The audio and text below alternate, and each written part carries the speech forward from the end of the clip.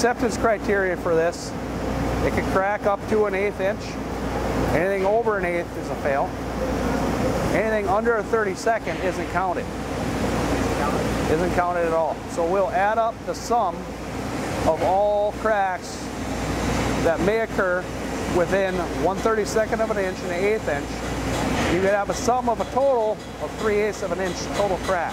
You're allowed up to a 1/4 inch in a corner crack, as long as it didn't form from a lack of fusion defect or slag inclusion.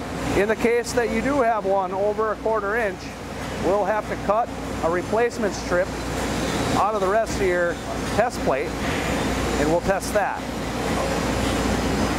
Any questions? All right. Any preference which one we bend first? Let's do this one. You want to do the face first? All right. We're going for the face bend. We'll slide her in the, got D1.1 certified jig here.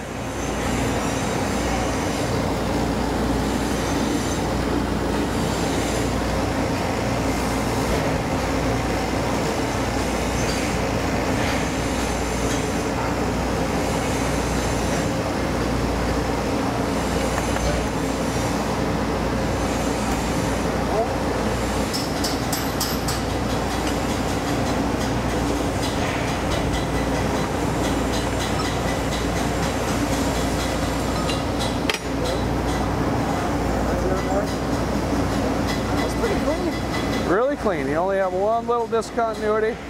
I would say that's probably under a 64th of an inch. We'll do the next one, which will be the root bend. Technically, this is usually the harder one to pass. Oh boy.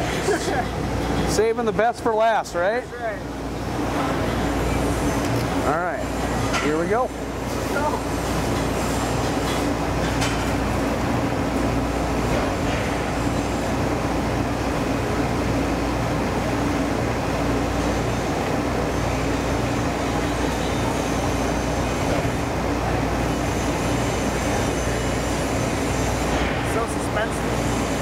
I know, right?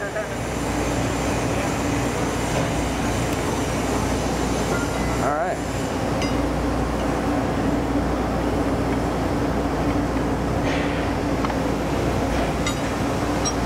So,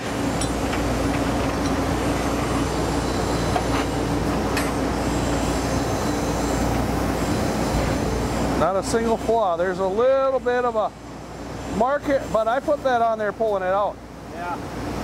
That's 100% clean. Good job there, Max.